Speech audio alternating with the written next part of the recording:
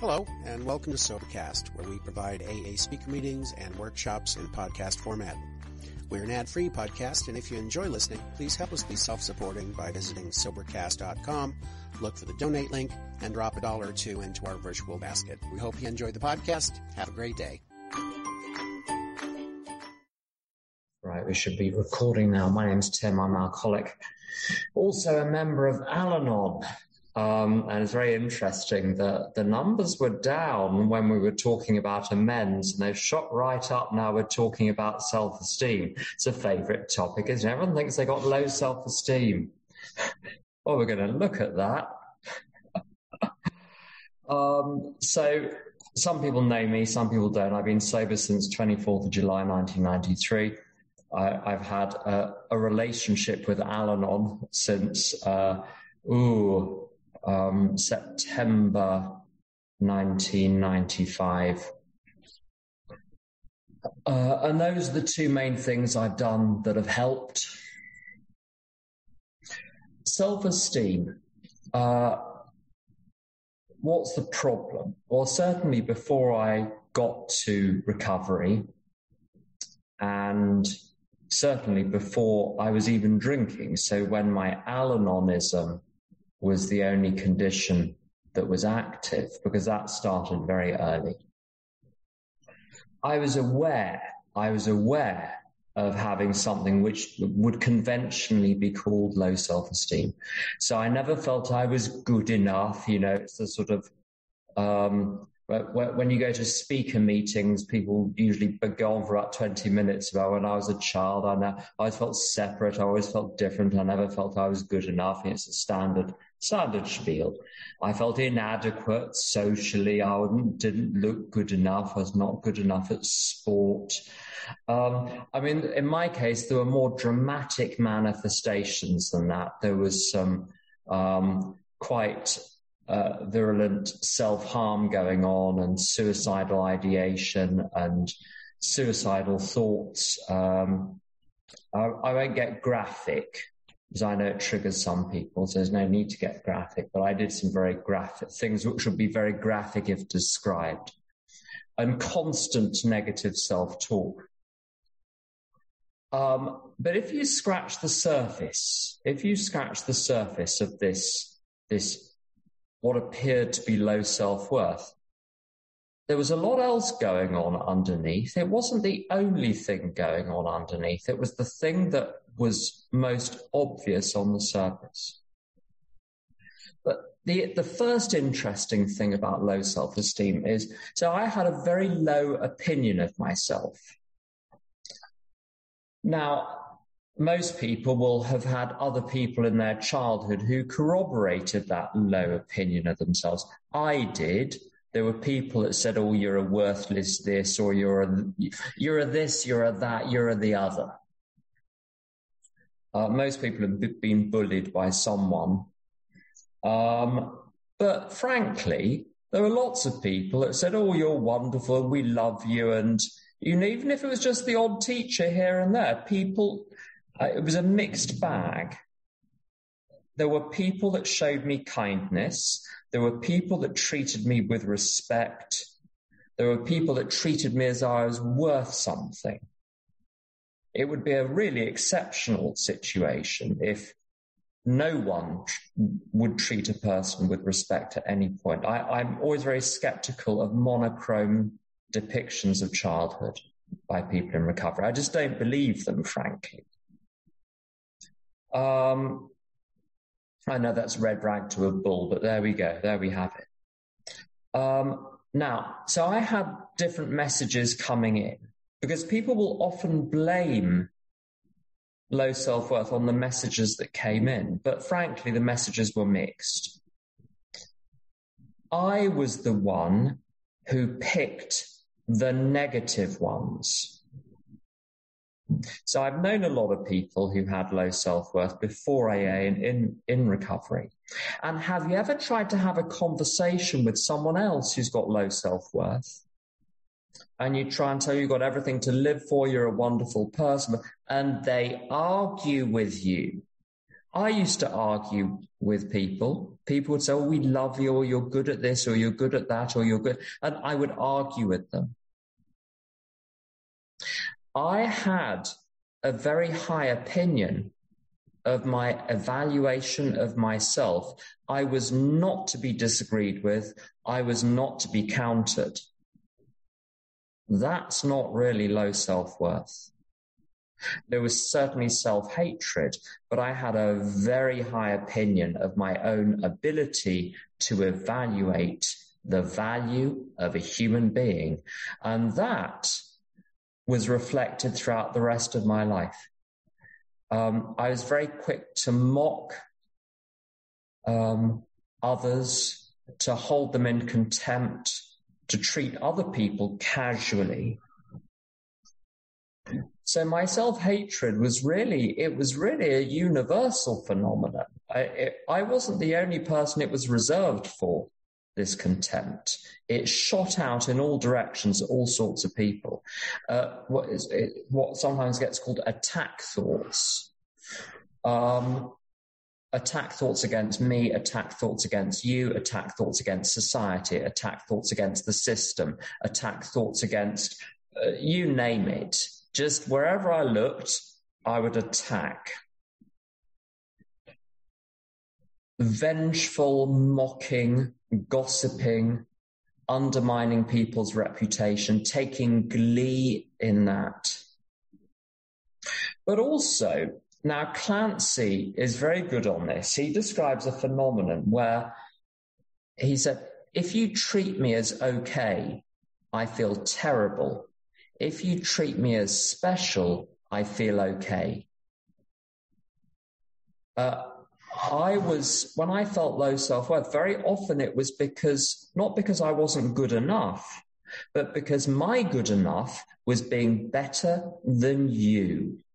Being average was not on. I had to be number one or nothing at whatever I turned my hand to. And if it was evident that I was not going to be number one or in the top ranks, I wouldn't even bother, or I'd sabotage. And a lot of what passed for low self-worth was actually thwarted entitlement. I had this entitlement to be superior, to be praised, to be singled out. It would have been no value to me to be part of a crowd that was praised. I wanted to be singled out. I didn't want to be part of a choir. I wanted to be the soloist. And if I couldn't be, I felt worthless. Now, I met someone many years ago in AA who had what I think was a really genuine case of low self-worth. There was no entitlement in this person at all. They really did not presume to take up any space at all. That's not the form that I suffered from, and I've sponsored a number of people over the years. Not as many as my sponsor has sponsored, but I've sponsored a number of people over the years. And the real humble form of low self-worth is very rare. In almost every person I've talked to at depth, it turns out they're a little bit like me. Thwarted entitlement, touchy, oversensitive. What else? What else can be said about the phenomenon before we get on to the solution? A good example is you get a spot of tomato sauce on your white shirt and you're filled with shame and embarrassment. You're at a meeting and you mispronounce one word when you're reading the preamble, and you have to make a show of yourself because you're so embarrassed. You know, and people and I've done this, other people do it too. You don't just correct the word, you go to try and distract from the fact you made a mistake because you're so embarrassed at having made a mistake. You have to make a show of it, turn it into performance.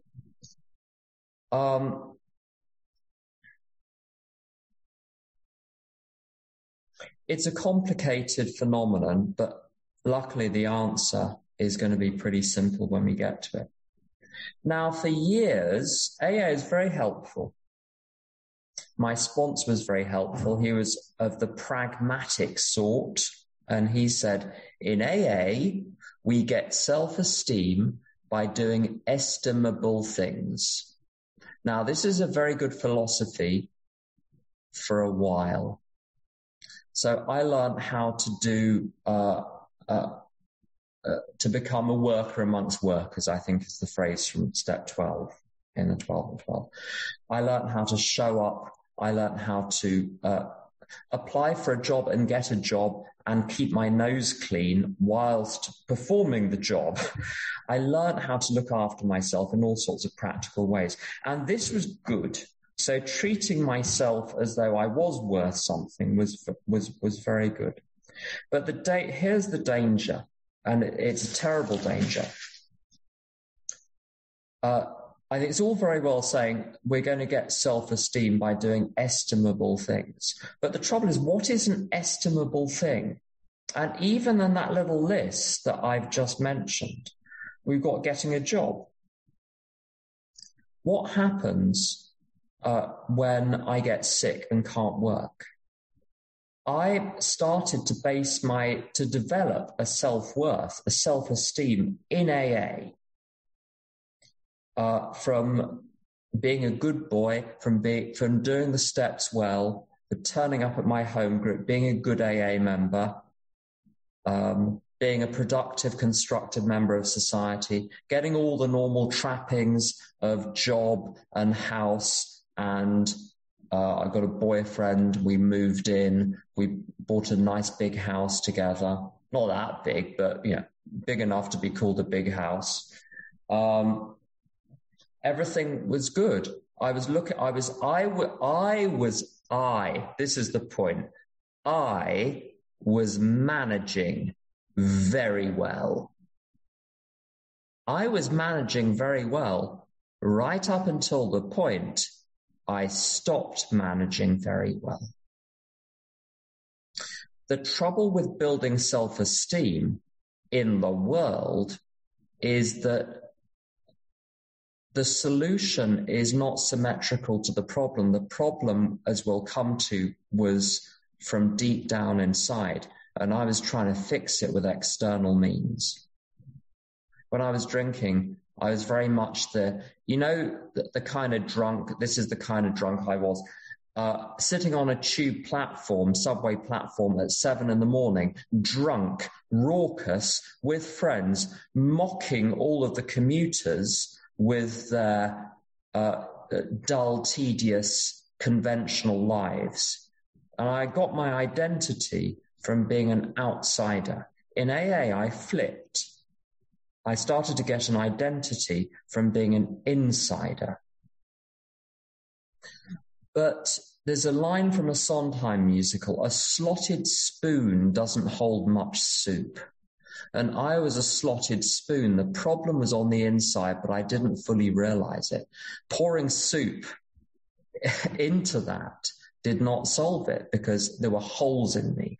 Whatever external things I did or achieved did not get rid of the fundamental dis-ease. They acted as temporary balms, ointments, and bandages to the fundamental problem. And just like with alcohol, I needed more and more to get less and less of an effect. So I started to feel inadequate in a job which had given me self-esteem 1 year earlier. It was no longer enough. It was no longer hitting the mark. Just like with drinking, at the beginning of my drinking, I'd drink half a bottle of gin and be completely unconscious. At the end of my drinking, I'd drink half a bottle of gin. I'd have wetted my lips. That was all by the time I'd had half a bottle of gin, not even on the way. And it's like that with doing estimable things. They have less and less of an effect. You need more and more, and you up the ante, and you up the ante, and you end up. I ended up at 7 6.5 years sober with, you know, that wonderful little catchphrase people use, I've got a big life. I had a big life. There was a lot going on in it. Spinning lots of plates. I had, I'm going to go into, I don't normally go into details on this, but I'm going to because I think it's relevant.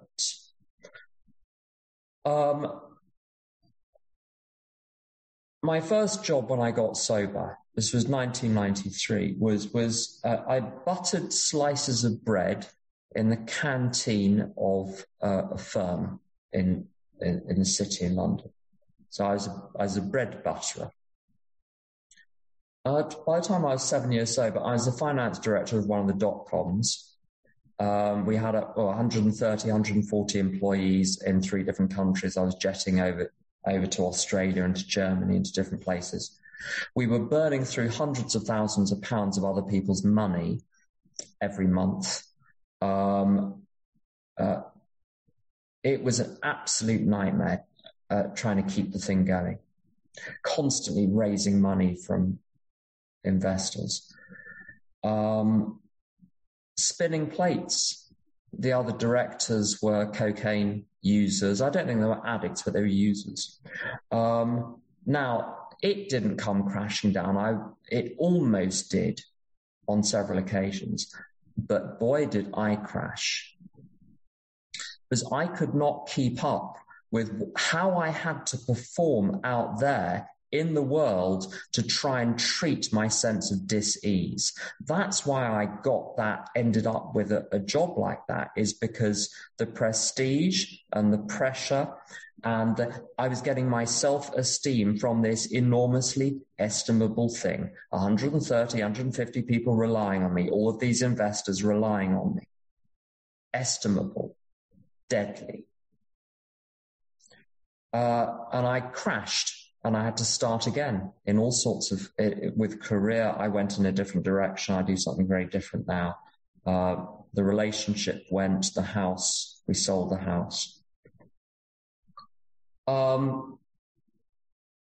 This method, which I practiced for 7 years, getting self-esteem by doing estimable things, I wouldn't wish it on my worst enemy today. Disaster. And you want to know why it's such a common thing between 7 and 12 years, people in AA collapse. This is, I think, one of the big reasons why, is the focus is on building a life ultimately to get self-esteem, to feel like you're worth something, you're looking after yourself finally, but it's all on the outside. We're back to the George Carlin line of trying to secure happiness with anything from the material world is like trying to treat hunger by taping sandwiches to your legs. It doesn't get where it needs to get. It was healthier than what I was like before I drank, but it wasn't more effective. And ultimately, it was just as unhealthy in the final analysis. The other side of this, if I get my self-esteem from doing an estimable thing in the world, so I turn up at my meetings, I do my service, I get a job, I pay my taxes, I give money to charity. There's a Radiohead song about this, about a pig. I'm not going to go into the lyrics here. I didn't look them up before, but some of you will know the song. How am I going to treat people that can't or won't live that way? Most of my family are or have been very ill. One of my sisters was mentally ill and mentally handicapped. She died last year, poor old thing, in her 60s. And inside, I realized that the flip side of me getting self-worth from my career was that part of me looked down on her. Now, I realized rationally, it's completely insane to do that. But I would, and this is not, I'm not proud of this, but I'm going to say it. I looked at her with her very small, very humble life. She had the mental age of a 7-year-old. Obviously, she couldn't have a career in the ordinary sense of having a career. I looked at her and said, what's the point? Because the point of my life was something that was not available to her. Now, I realized this was grotesque, and I pushed it all the way out of sight. There was a video I saw on Facebook. It was one, those things that go viral. And it was a video from a street camera in Rio de Janeiro where a bloke in a suit is walking past some kind of bum, drunk and asleep on the pavement, and he kicks him on the way past, and it went viral. And it's not hard to see what's going on there. If my value comes from some kind of external performance in the world, if my value comes from that, someone who cannot do that is valueless, becomes an object of contempt. The whole system is disastrous from top to bottom. I would classify, and you see this in AA as well. I've done it, and I've seen other people do it. You get your self-worth from doing the program, and you develop contempt for people that don't, and dismissiveness. And it's deadly. And I've worked very hard to root that out and develop compassion and understanding and to look at things from a very, very different angle. The other thing is, in my 20s, I wasn't very well physically.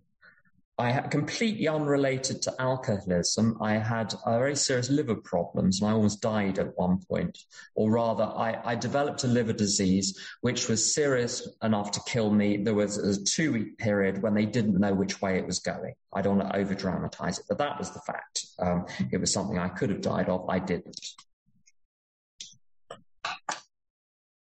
And I realized myself, as soon as I got very sick, I had to take several months off work. As soon as I got very sick, my self-worth plummeted because I was no longer able to perform in the thing which was giving me self-worth.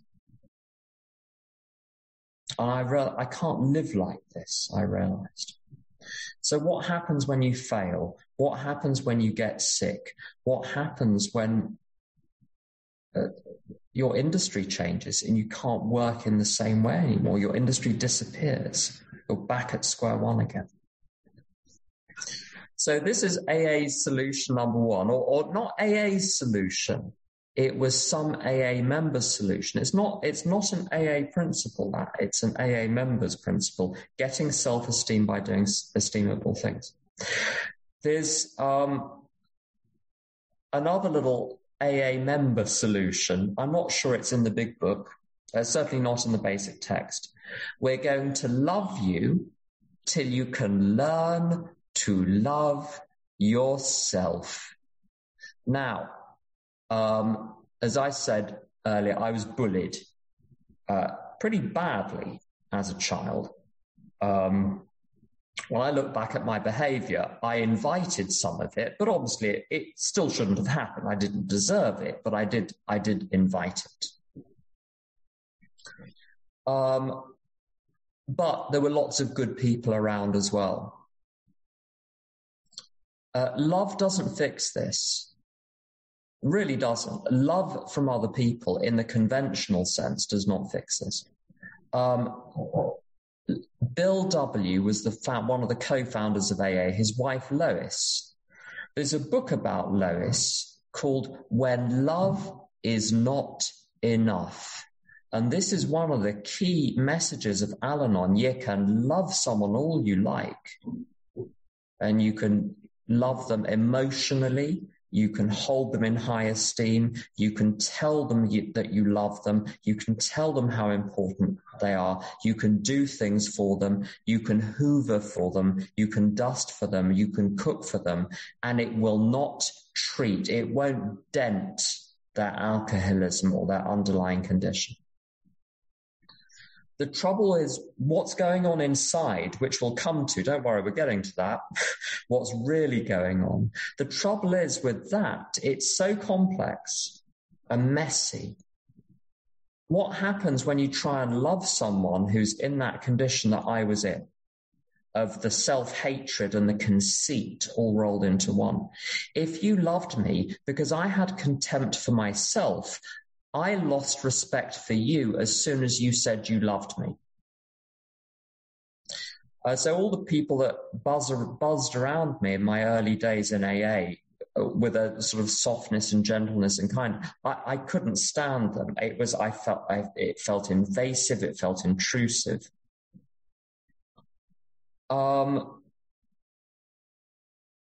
And what did that love mean? You consider me valuable. Well, people have been telling me I was valuable in certain ways as a kid, and that was the fuel for my sense of entitlement. I was good at a couple of things, and I was put on stage and I performed.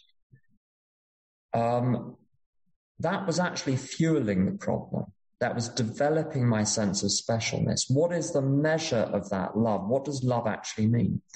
Especially in the family I grew up in, love could be transactional. It was giving something to get. The love I'd experienced before AA could turn on a sixpence into hatred. Special love relationships very easily become special hate relationships. It's based on, they were based on separating me off from everyone else and putting me on a pedestal, and I would do the same for the other person. When people said they loved me, often it meant that I represented some value to them. I was a commodity. Love can mean sexual love. It can mean romantic love. It can mean familial love, the deadliest one of all. Love was often accompanied by an inconsistency between words and actions. So you throw the word love around as being the solution to this. You've got to be very careful what you mean and how it's going to be heard. I very rarely talk about that because the trouble is with talking about love. There's a line in A Course in Miracles. It said, revelation is literally unspeakable because it is an experience of unspeakable love. And the people that have loved me most genuinely and authentically in my life haven't had to say so. That's, to me, very interesting. I think AA does show a different form of love, and this is where AA really does come into its own. Love and service. So Bill W. and Dr. Bob talked about love and service, and they're intertwined.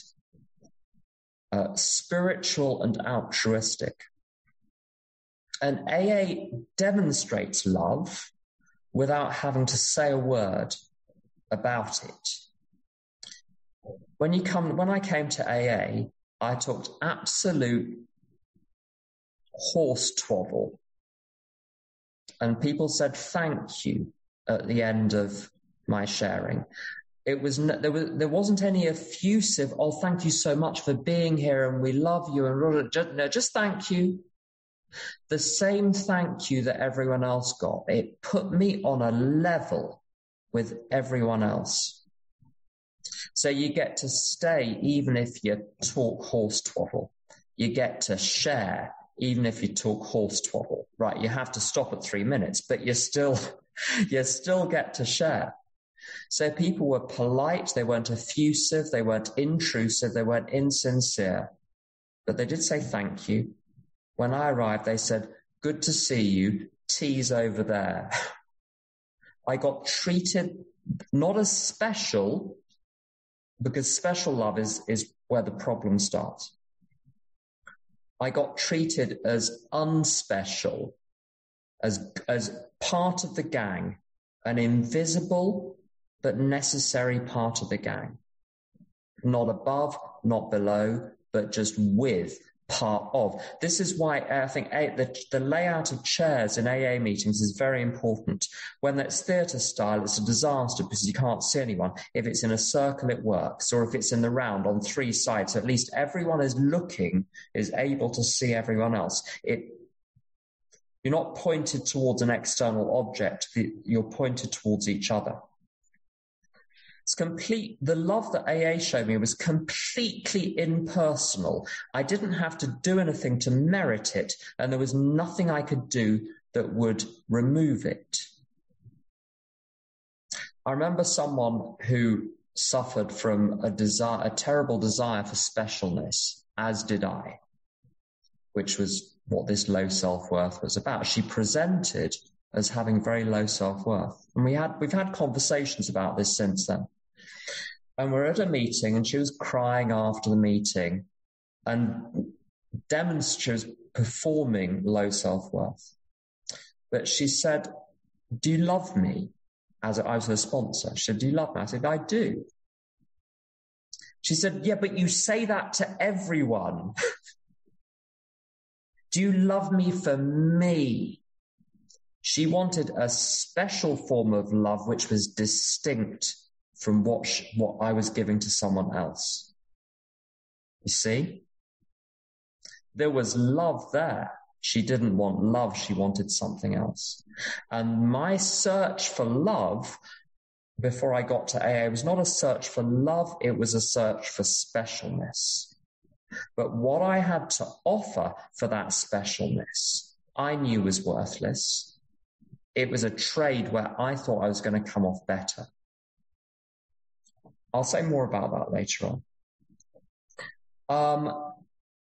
My value as a human being was demonstrated to me by my first proper sponsor, Doug. As I always joke, I had a number of improper sponsors before I had a proper sponsor. My first proper sponsor, Doug, I found him impressive in lots of ways, in terms of his demeanor and bearing, his comportment, his mood, his attitude, his way of handling people, and his external life was interesting. The very fact that he gave me his time, his resources, his attention, not necessarily very much at a time, 5-minute phone call, 10-minute phone call, that was enough to tell me that I was worth saving. That action showed me a lot more, because he wasn't paid to do it either. That's the difference with professionals. That's why tradition 8 is so important. And this is the other thing. He didn't want anything back.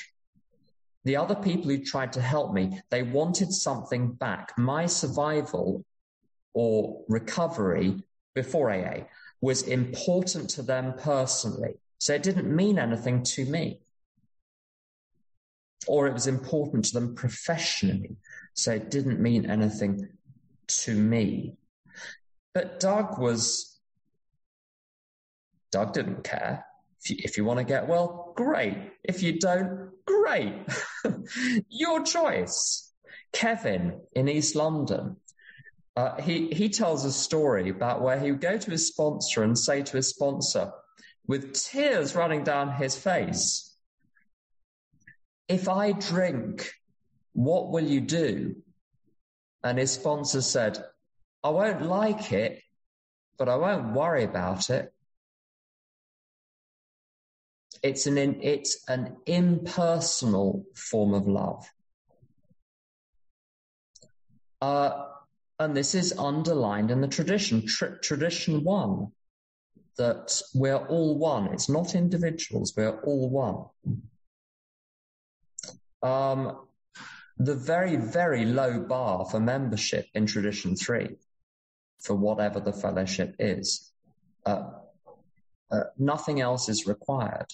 We really let pretty much anyone in, provided they're alcoholic. There's a basic message in that, which is I'm invaluable simply because I exist. And that value is not conferred by any personal attribute of mine. It's conferred by my existence. Because I exist, I'm worth something. No more and no less than anyone else. Nothing I can do can add to that. Nothing I can do can take away from that. I had a value system looking at the world where some people were more valuable than others. Have you noted, I don't know if anyone has seen any television programs in the last decade or two, There's a lot of killing in them. And there's a lot of sex in them. Specialness and death. The people that we want close and the people that we want to be destroyed. And it's amazing being able to watch, well, obviously I can't say the name, but it rhymes with Thrame of Gones. Watch it with your popcorn or your ice cream. I remember having my dinner, enjoying people being gored and obliterated in front of me. That's the thing that you don't want to see in yourself. And AA is the antidote to that. This dividing up of the world into the people that I want to hold close, the people I'm indifferent towards, and the rest who I'm quite happy to see destroyed.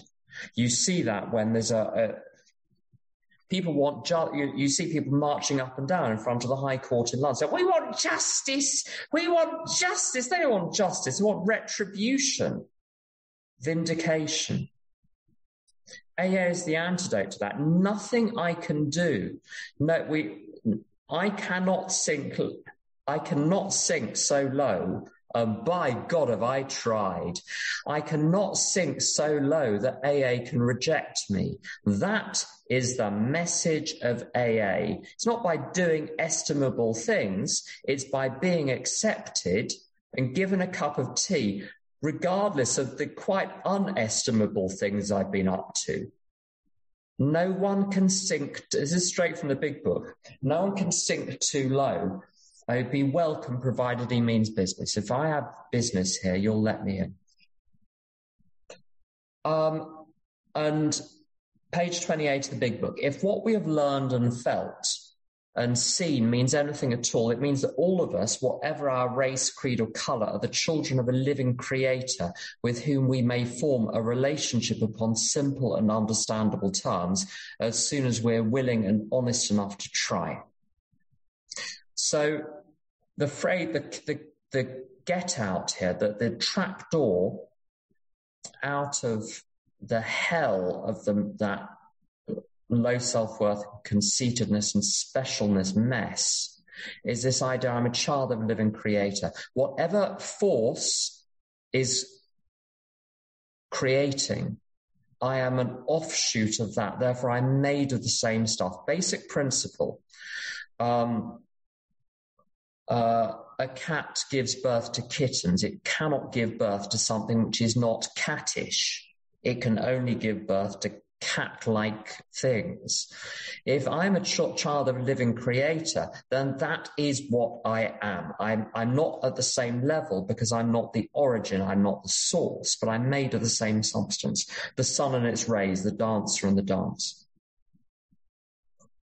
So that is who I am. I'm not my body. I'm not my physical form. I'm not my performance in life. I'm not any individual virtues or characteristics or defects. I'm not my own defects. That's why the step 4 is fearless, is because you're not looking at you, you're looking at your defects, and you are not your defects. If they were you, you'd have to be frightened because they'd call down retribution. Because they're not sin, they're error, they call for correction. And that which requires correction doesn't call down retribution. Sin does. And that's the key correction as well. This is a major correction which takes place in step 4. It's a fact-finding, it's a moral inventory, it's a fact-finding expedition, not a moralizing expedition. We simply neutrally trot out the facts to other people in AA. The more, the merrier. And they are the same afterwards. They treat people in AA, when I've shared inventory, treat me the same afterwards as they did before, which tells me that those things that I did are not me, because they're reacting to me the same, even though they've now heard the things that I did. Now, I've got possibly a slightly kooky take on where this low self-worth really comes from. It gets hung on all sorts of hooks, like childhood experiences and bad messages and so on. But that doesn't really add up. You'll see families where the kids are treated the same by the parents, essentially treated the same. It's the same negative talk. One kid comes out of it fine, the other one doesn't. Why is that? It's not the whole story. There's more going on. My view of what happened before dawn in my consciousness. And this is an idea that you get in various different spiritual traditions. You get it in Judaism, the idea that kids are born knowing everything, and an angel touches the upper lip and makes them forget everything, and then the rest of your life you spend trying to retrieve the knowledge of heaven that you originally had.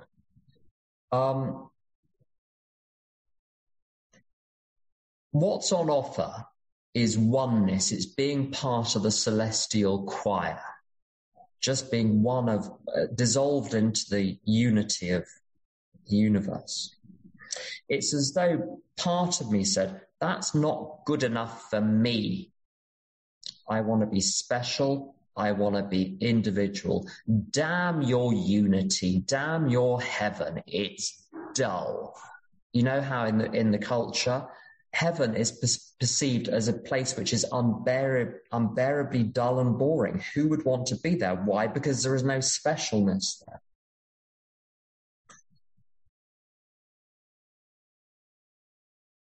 I grew up identified with my physical form, thinking my physical form was who I am. I think this is pretty universal. And the game of life was essentially a game for securing a special position in the universe through looks, through achievement, through status, through sex, through power, through prestige, through money. But it's all competitive. C.S. Lewis talks about the great sin of pride. You want to get the girl, not because you want the girl, but because you don't want the other bloke to get the girl. You want to be the one that got the girl. Marks and Spencer's had this slogan, exclusively for everyone. If it's for everyone, it's not exclusive. If everyone gets a prize, the prize doesn't mean anything. The prizes are valuable only if they're selective, which means I'm in competition with the rest of the world. I've somehow rejected everyone so that I can be in the spotlight and I can be the center of attention. I can be the winner. I can be on the pedestal. Now, the trouble is, to acquire that specialness, I've got to destroy everyone else. This is, if anyone, I haven't seen the Squid Game, but I've heard about it and I've seen the trailers on Netflix. It's a race to the death. That fundamental rejection of and hatred for others because they're competing for the same special spot in the sun, that is the source of my low self-worth. Because I'm literally attacking the rest of humanity in seeking to be special. Except that's so horrific. That attack is so horrific. I don't like to see it in me, so I see it in you. So it looks as though all of the evil, all of the darkness is in everyone else. You listen to political debates. I'm not going to name any topics. Every side thinks it's righteous and holy and good, and the evil resides elsewhere. Every country, people think that it's the other countries which are evil. It's not us. We've got God on our side. Tom Weston talks about an American politician talking about the possibility of nuclear weapons being stationed in Turkey, and the Russians saying, "Well, you can't have nuclear weapons that close to Russia." And this American politician saying, "But those are Christian nuclear missiles." Righteousness, self-righteousness. So I displace all of that darkness and see it out there. That's why there's such glee in watching Stream of Goes. Because I can't get rid of it. It's inside me. But when I pretend it's not there, I look for it outside. I draw it to me on the outside. If I put the sin and darkness out there, the sin is displaced, the guilt is displaced, and the fear is displaced. If you're the baddie, the universe's retribution, the thunderbolt's going to come down and hit you, not me. It's a way of getting rid of that fundamental. That's why resentment is so attractive. It's a way of masking self-hatred, because it's them that's the baddie now. That's why I enjoyed therapy for a while, is because it was now my parents' fault. It was now my childhood's fault. I was off the hook. The fear went until it seeped back in. And I was a wholly innocent in a world full of creeps, full of attack. My mind would attack the people in Tesco's, attack the people on the tube, attack my colleagues. I'd turn on the radio in the morning, listen to the Today program, and my mind would immediately start attacking the people being interviewed, the people being quoted on the. Have you ever had an argument with people on the radio, on the news, or on the television? And it's a temporary ointment, balm, and bandage for the real problem inside. But here's the thing with those attack thoughts. Why did I feel so undermined and attacked? Is because that attack was taking place inside my own mind. Therefore, the object of the attack, if you've got explosions going on in your mind, where is the explosion going to be felt? In your own mind. So now you feel under attack, but it's you that's doing it. But you feel like it's coming from the outside, and it goes round in circles. The more I felt attacked, the more I'd have to attack other people. There's a line in A Course in Miracles, and it's from lesson 153. It is as if a circle held it fast, wherein another circle bound it, and another one in that, until escape no longer can be hoped for nor obtained. Attack, defense, defense, attack became the circles of the hours and the days that bind the mind in heavy bands of steel with iron overlaid, returning but to start again. There seems to be no break nor ending in the ever-tightening grip of the imprisonment upon the mind. And the attack mind that I lived in, that's a perfect description of it, just flipping back and forth between feeling attacked, feeling undermined, feeling low self-worth, and my attack on other people. And all it does is it reinforces deeper and deeper and deeper the sense of separation and difference between me and other people, between me and God, between me and my true self. There's another little quotation here from A Course in Miracles, where it talks about this attitude towards others. A brother separated from yourself, a murderer who stalks you in the night and plots your death, yet plans that it be lingering and slow. Of this you dream. Yet underneath this dream is another in which you become the murderer, the secret enemy, the scavenger and the destroyer of your brother and the world alike. Here is the cause of suffering. You wonder where the cause of suffering is? This is chapter 27, Course in Miracles. There is the cause of suffering, the space between your little dreams and your reality. This is why in the big book, page 64, resentment is the number one offender, because it's the activator of this whole system, which is why, and it's covered in another session, resentment must be unwound with forgiveness. Forgiveness is not retaining the perception that everyone is evil and nasty and toxic and narcissistic and all those things, but we must be nice and forgive them like good little children. No. Forgiveness is the withdrawal of the demands that people be different, the withdrawal of the moralization, the development of compassion for other people, the development of empathy for other people, and you pray your arse off for about 5 years and it'll happen.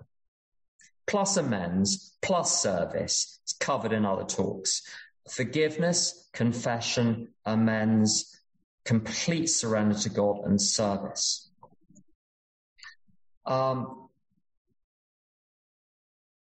Self-will is the problem. This little self I constructed in the world is the alternative that I chose in the place of my real self, which is the child of God who's got a job to do in the universe, the intelligent agent, a spearhead of God's ever-advancing creation from the big book, we're agnostics.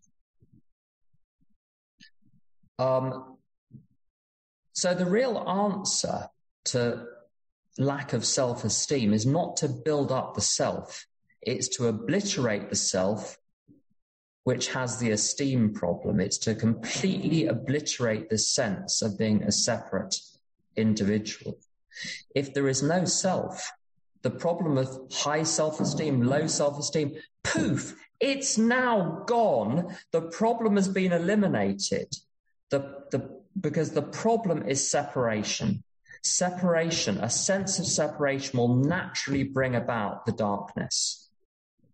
And you can't solve that by pasting something on top of it. You've got to backtrack to the unity. And that's exactly what AA does with the forgiveness on page 67, the amends 76 to 83, chapter 7, the service of others, chapter 11, forming a fellowship with people you have nothing in common with except your alcoholism and your recovery. That's the answer. It's the loss of self. Step 11 prayer is about the loss of the loss of self. Bill talks about the destruction of self-centeredness. I've got some little quotations which I absolutely love, which I'm going to share with you because I think they're relevant on this. But before that, just one little thing. Rather than having self-esteem, what I need to do, and this is what I've consciously fostered for a number of years now, is universal respect and love for life and anything which is alive, including animals, including plants, including all people, even the people you think are contemptible at some level, the worst criminals, the people who contribute the least to society in the world's terms, the people who you think are responsible for the ills of the world. Until I've learned to love those people in the same way, and 12 and 12 talks about this, you've got to get rid of the idea that you love a few people a little bit, you hate a few and are indifferent to the rest. That is the problem, the anxious apartness it talks about in step 5 in the 12 and 12. It's treating everything as one. And it's not just a little, nice little idea for a meeting. It's got to be practiced. It's got to be practiced by deliberately fostering those thoughts. There's a wonderful quotation from Earl Purdy, who's a Course in Miracles teacher, about this pretending that your darkness isn't there and then seeing it outside of yourself. And this is a transcript. I'm going to try and get through it in one breath. Haven't you got a bunch of scripts for everyone around you who you're getting upset about if they don't follow them? That's why you're attracted to them. This person is doing the same thing to you. That's why you're with them. That's why you can't leave them. You're just like them. If you're in denial about your own ego, about your own selfishness, fear, or unconsciousness, then you have to deny it's there so you can see yourself as being a nice person, because everyone gives the appearance of being a nice person. And then you take the part of you that's not such a nice person and you project it onto the people around you. And then you see your own not nice personness in the people that you are close to. And the reason why you can't get away from them is that they're reflecting you back to you, and you know that. That's why it can seem like you're surrounded by people who are just the opposite of the way you think you are, but you can't get away from them for anything. There's a part of you doesn't want to get away from yourself. And they're also doing you the favor of mirroring back to you your own subconscious beliefs about yourself so you can be healed. And this is the punchline. So if you see yourself as a nice person surrounded by people who have real issues, you have real issues, but you're telling yourself that you don't because you're nice. You're the nice one. You're so nice. Your face is just wet with tears about all the injustices that people do to people who are nice. You'd be nice all the time, wouldn't you as well, if they didn't just make you have to want to get them. It's brilliant, completely brilliant, that's Earl Purdy. So that's part of the problem. Back to the solution. This is from the big book, and this is from the medical view of AA, the little thing at the back. In this atmosphere, the alcoholic often overcomes his excessive concentration upon himself, learning to depend upon a higher power and absorb himself. In his work with other alcoholics, he remains sober day by day. The days add up to weeks and the weeks into months and years. Absorbing yourself. It's a wonderfully chosen word because it means that when I'm working with I talk to a lot of people in AA. I work with a lot of people. And I do it because that is one of my primary ways of joining with someone else. It is the primary antidote to the sense of separation. And I feel amazing about myself, but only when I don't exist, only when I'm absorbed and dissolved into something. And there's a story by Anthony DeMello called The Salt Doll. A salt doll journeyed for thousands of miles and stopped on the edge of the sea. It was fascinated by this moving liquid mass, so unlike anything it had seen before. "What are you?" said the salt doll to the sea. "Come in and see," said the sea with a smile. So the doll waded in. The further it went, the more it dissolved, till there was only a pinch left. Before that last bit dissolved, the doll exclaimed in wonder, "Now I know what I am." And that's exactly what I think we do in AA. We dissolve into the mass of AA. And in doing so, the problem of self-esteem disappears because we're part of something important. We're not the important thing. We're part of something important which radically changes millions of people's lives and the lives of every person. How many people have I met since I've been sober where I've been able to contribute constructively to their lives because I'm, number one, alive, number two, sober. Being sober for 29 years coming up has enabled me to affect thousands of people's lives positively. Anyone who is sober and keeps their nose clean will do that. We are affecting the lives of millions of people beneficially. It's being part of that that gives me an identity and esteem, being part of something bigger. Not just AA, it's the whole thing.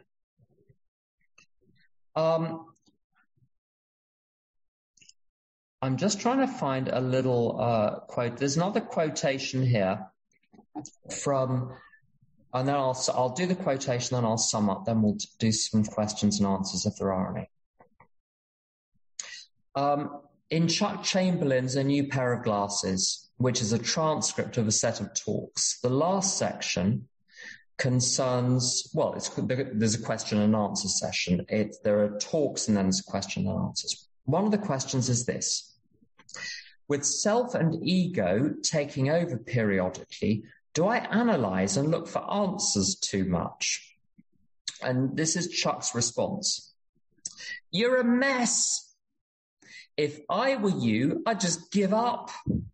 I find so many of our people in AA, even in the grapevine, writing about self-esteem, building self-esteem. I hear people get up here and talk all the time about you have to learn to love yourself before you can love anybody else. He said, I'm most grateful this is not the case. I never spent any time trying to build up self-esteem or trying to love me. I wouldn't have taken me with a large dowry. I hated my damn guts. But I got busy doing things our book suggests. And it wasn't trying to learn how to self-esteem me or to love me so I could love you, or to love me so I could love you. I don't think that's the way it is at all. Francis says, for it is better to love than to be loved. It is better to understand than to be understood. For it is in giving that we receive. It is in forgiving that we're forgiven. And it is in dying to self that we awaken to eternal life. That's exactly what we've been talking about ever since we've been down here, exactly what we've been talking about.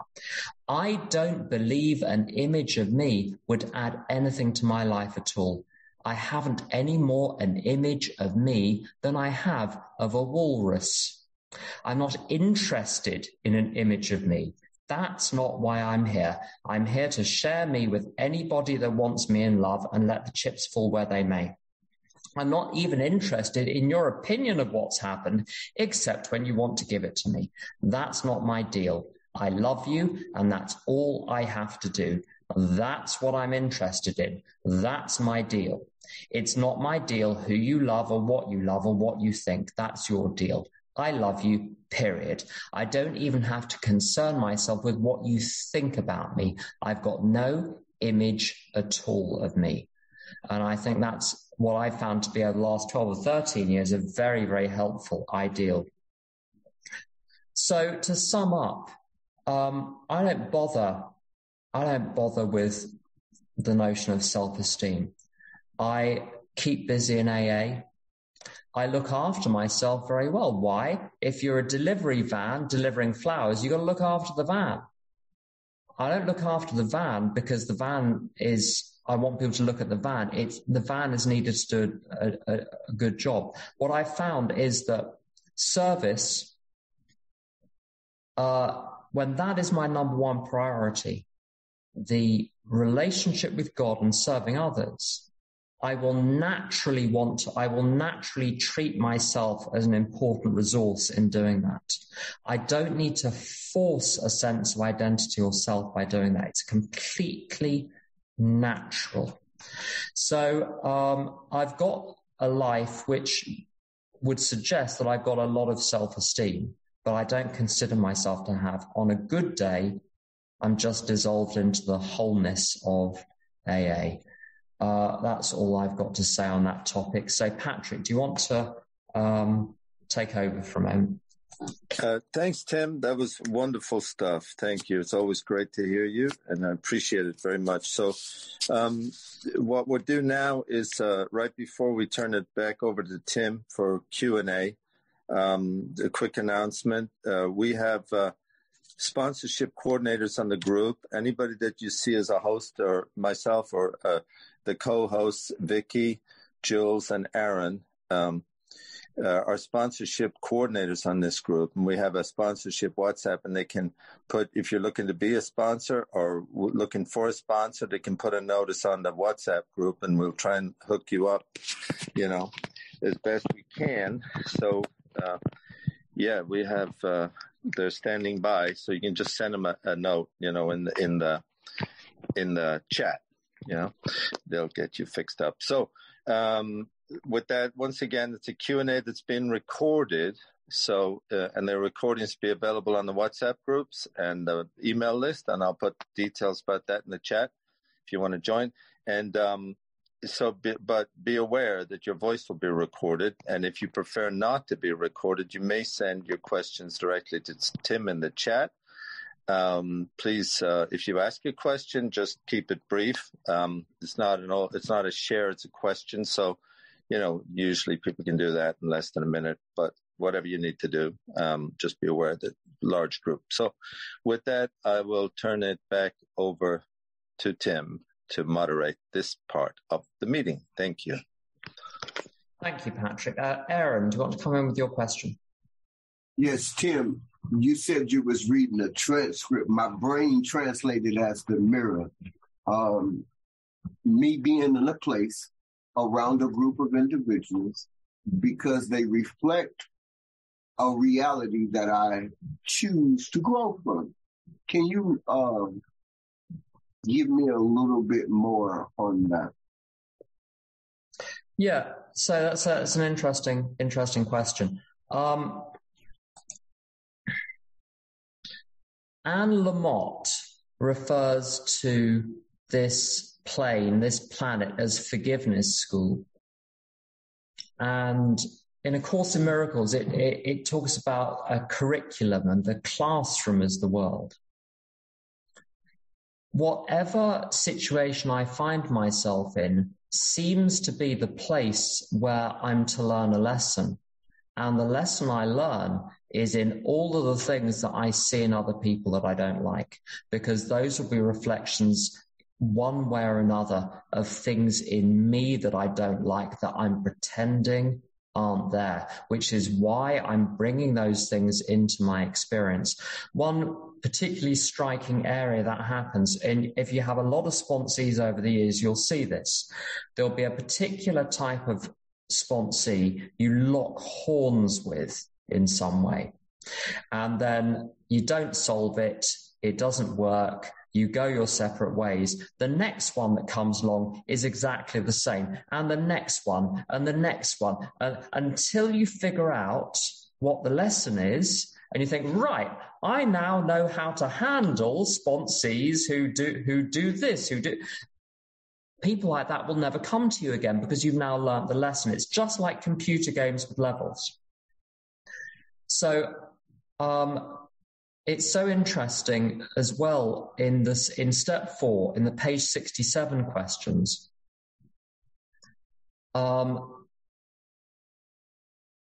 Although a situation is not entirely my fault, in the fear inventory, I set the ball rolling somewhere, which brought us chains of events I thought I didn't deserve. So I'm paraphrasing very badly there. Page 62, so exactly the same idea, that at some point we made a decision based on self. So I'm an unwitting creator, co-creator of the situations I find myself, the people who I bring into my experience. I'm vibrating on the same wavelength as. That's why they're there. There was a reason why certain things kept happening to me. I ended up being a victim in certain ways repeatedly until the lesson was learned, and then certain things didn't happen again. So it's interesting. Whatever I'm repressing in me, I seem to attract to myself in the world for me to learn a lesson. So we've still got some time left. If anyone has any more questions, either in the chat or yeah.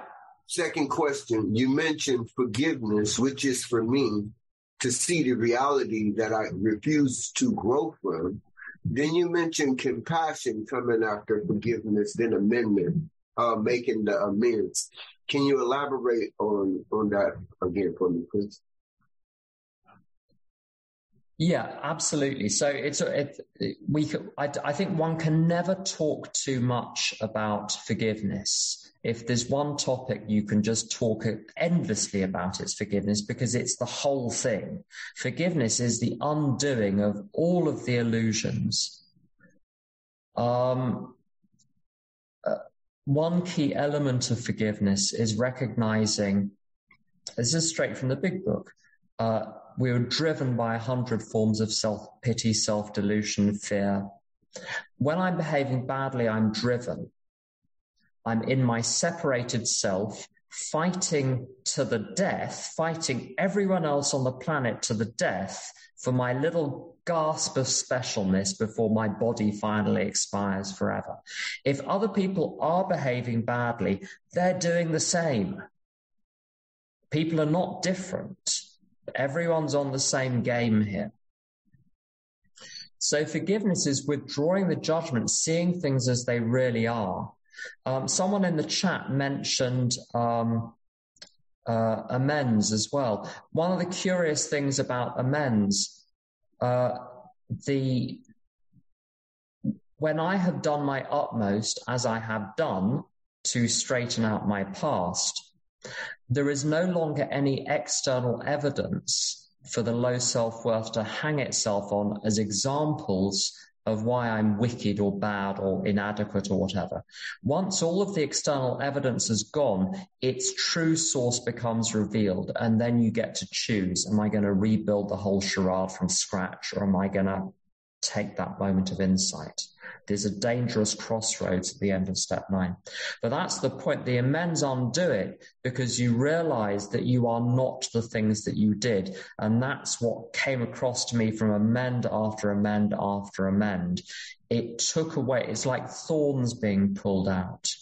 And whenever I was on the verge of starting to love myself, in my early years in recovery, whenever I was on the verge of a breakthrough, in the back of my mind were a couple of things: my ongoing attack thoughts towards others and my unmade amends. So really, forgiveness and amends are very, very close. They're closely related. They're both about letting go of my narratives which separate me from other people. In step 8, in the 12 on 12, it talks about how defective personal relations are the source of all of our problems, including our alcoholism. And then Sandy Beach, I mentioned this before, Sandy Beach, again, this can't be said too much. In any relationship, the problem is either I need to forgive or I need to make amends, because those are the two forms the separation takes. When I forgive by withdrawing judgment and identifying with the person, Don P. talks about this identification very much. He talked about a particular political event where he developed rage for the people who were the perpetrators. And he asked God to show him, this is page 67, a kindly and tolerant view. And within a couple of weeks, he said to himself, if I'd been brought up in the same circumstances as those people, I might have done the same thing, thinking I had God on my side. So developing compassion for others, making amends to them, are the chief means. And it's interesting that I think it does need the very physical thing of making amends. It can't just be done in your head. You've got to go out there and interact with people to make this happen. Someone asked, where did this Earl Purdy quote come from? I'm not sure what the date of the recording was, but if you listen to the many hundreds of Earl Purdy videos on YouTube, eventually you'll come across it. But the great thing about Earl, any other spiritual teacher, they repeat themselves a lot. So you'll hear the same idea pretty soon if you go and listen to him. Let's see what else we've got.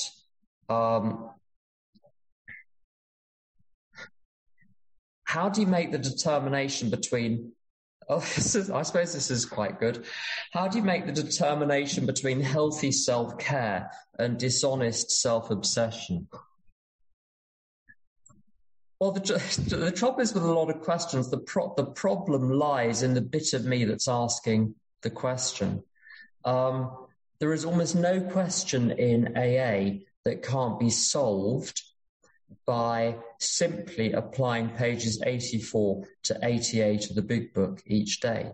So my question in the morning is, God, what do you want me to do today?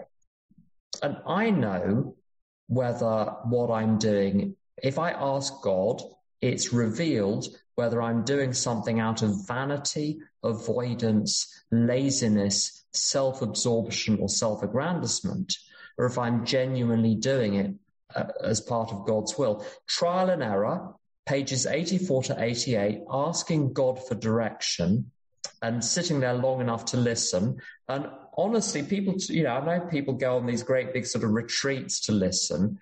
My experience, when I really ask God a question, if I'm willing to listen, I get the answer in 8 to 10 seconds. I'll give you an example. Many years ago, You see, this is why the whole kind of outside-in approach is a bit of a disaster. Why the big book talks about get yourself spiritually straight first, and from that you go outwards into the world. I learned how to behave well towards me old mother when I got sober. I learned how to behave well, but I didn't forgive her, not fully. I had some intellectual understanding, but I didn't have any forgiveness in my heart, whatever that is. It wasn't real. And so I behaved very well, but the relationship was incredibly tense. At 15 years sober, my 15 years sober, the relationship was tense and fraught.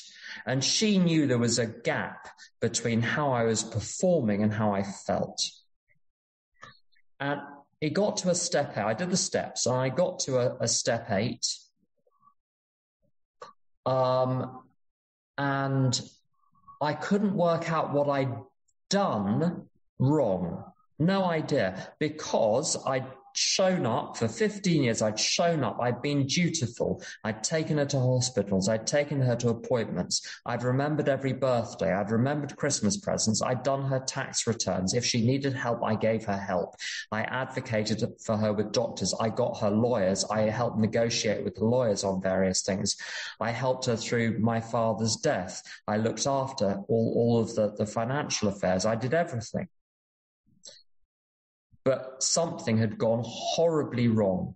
And I remember I was walking along Clerkenwell Road, and I said to God, show me what I've done wrong in this relationship, so I can't see it. And I mentally folded my arms, thinking, well, let's see what you've got, thinking there won't be anything there, because I've been a good boy.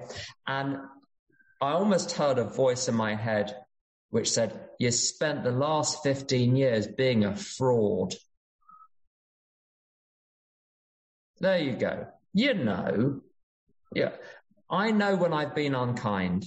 I don't have to, it's not a complicated question. If I'm honest with myself, I always know. By the way, the amend there, because one doesn't reveal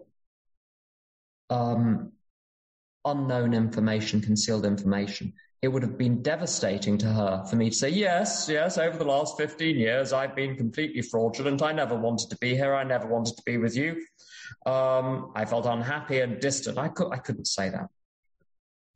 So I said to the higher power, you're going to have to show me exactly what to do here to mend this, because I'm out of ideas. I'm already doing the things I'm supposed to do. How can I possibly, what can I do differently? And the higher power did something inside me to make the insides match the outsides, so that my insides now matched the good behavior on the outside, so that I was now congruent. The forgiveness of my mother took about 2 seconds. I was willing, completely willing. I knocked on the door. It was her 80th birthday. We went down to where she was living in the countryside, knocked on the door opened, and I saw someone I had never seen before. I no longer saw the image that I'd built up over decades, this crusty old image that I built up of her. I saw the real person. And in that moment, 40 or 38 years, whatever it was, of unhappiness went. It's not a process, this.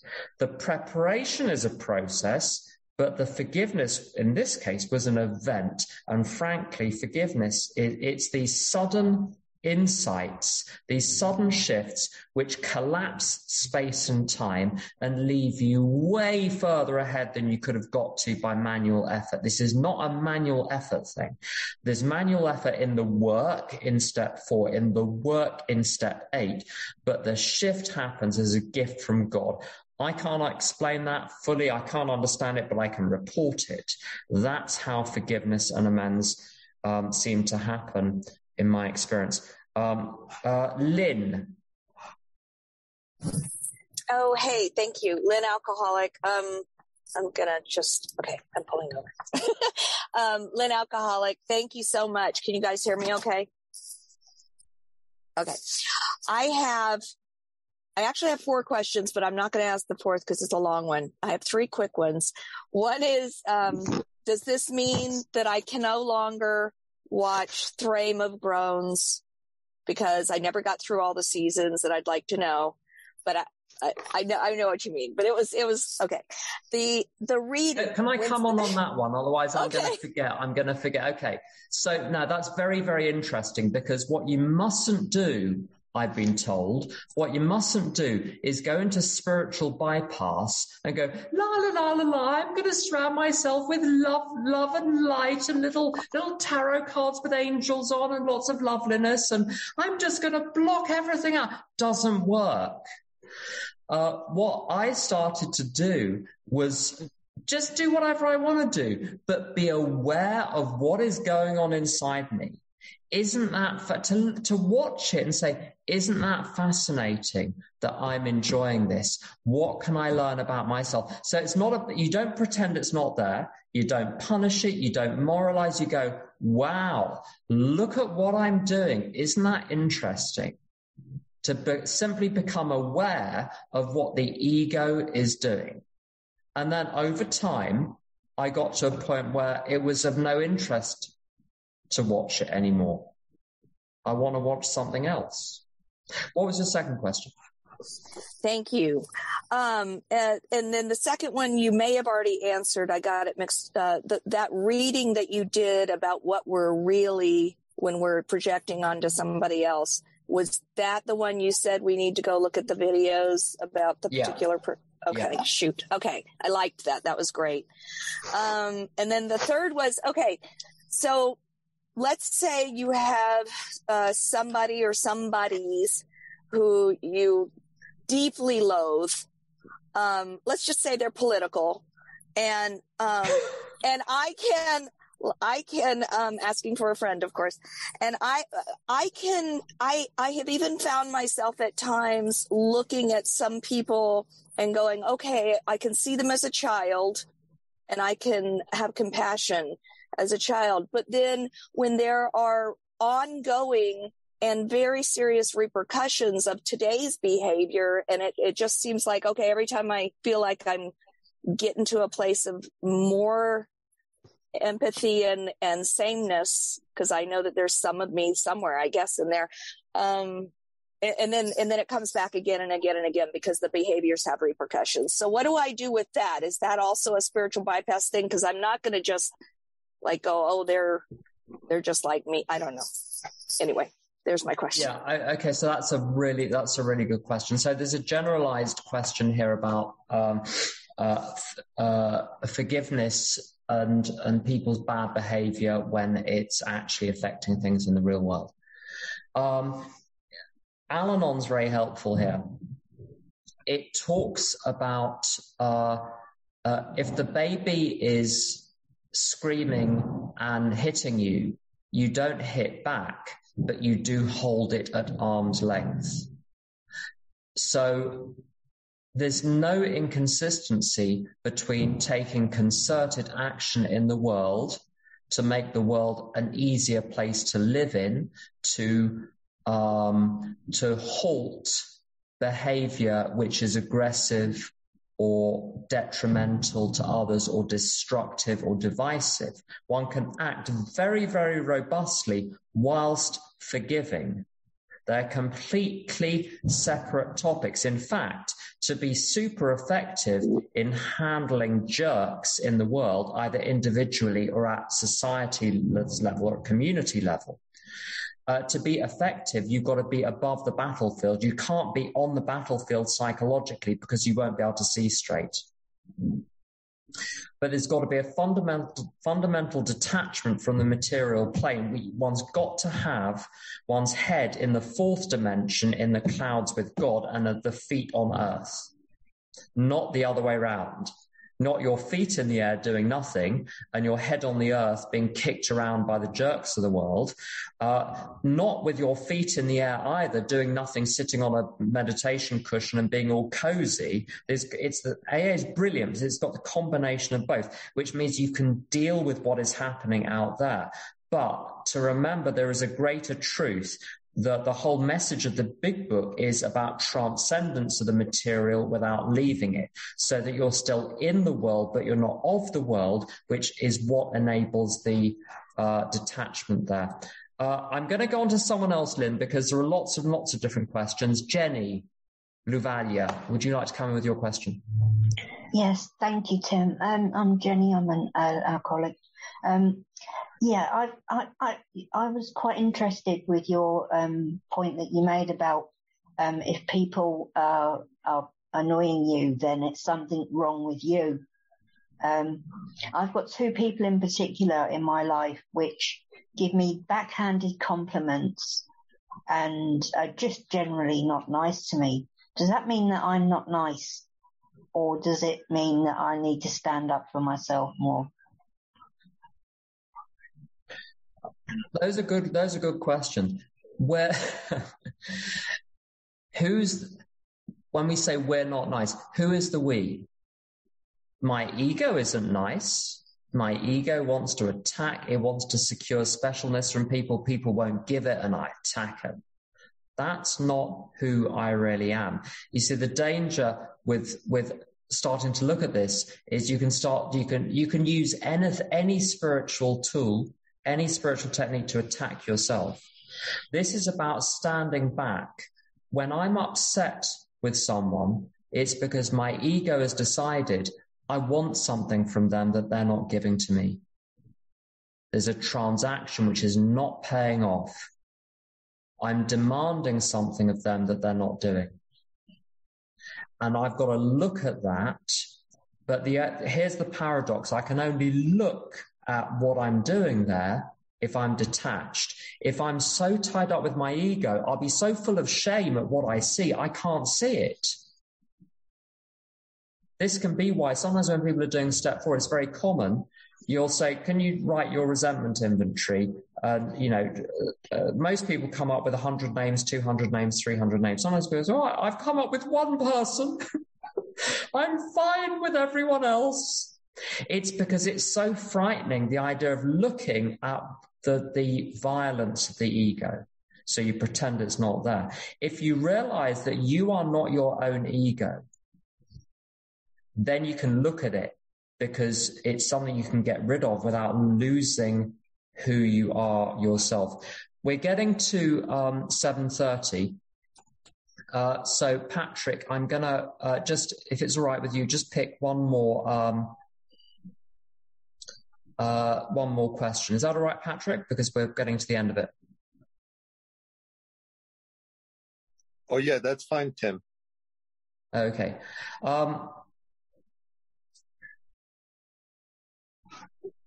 Someone's asked an interesting question, which I think can be used to answer a lot of other ones. I have issues, the person writes, with self-esteem in business, with partners, where I have to value myself versus others. I feel I have to use things I find about their actions to gain from them.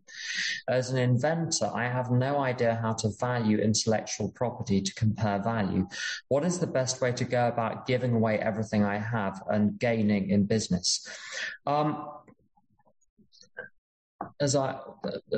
people often say, that the answer to the question, it's not to give an answer. You've got to reframe the question. I have a little business, and I have to value the services that I provide to work out how much to charge. And I do that just by looking at, there's a technical way of doing it by looking at what the market is doing. That determines the value. But that's not valuing me. Valuing something I do in a material sense is a completely separate question than my value as a human being. The service I provide has a monetary value, but that's just a technicality out there in the world. It's got nothing to do with me. I could be valuing turnips. I could be valuing neck of lamb. I could be valuing wood chips. It doesn't matter. It's a technical exercise. And this is the whole problem with ego, is that I get so attached to my material identity that as my material life goes up and down, my stock value goes up and down with it. That's where it becomes deadly. I've got to be detached and separate from all of those things. Patrick, we've got to 7:30, so I'm going to wind myself up there. Do you want to pick someone to take us out with a serenity prayer?